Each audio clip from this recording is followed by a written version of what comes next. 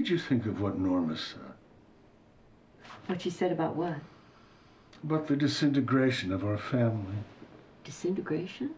That's a pretty strong word, isn't it? You know, I knew exactly what she was talking about, even though I pretended not to. Your first impulse has always been to smooth things over. That's a good quality.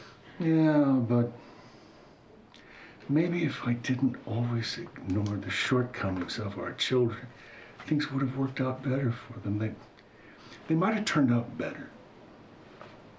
My God, David. Are they really that bad?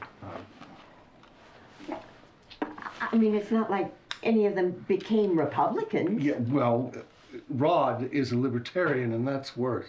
Rod is not a libertarian. In the last election, he was just dabbling. Yeah, I hope so.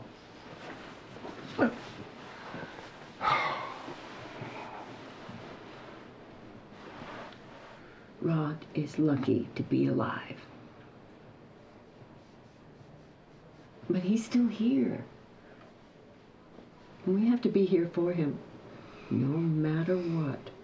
It's the only way he's gonna heal. Yeah.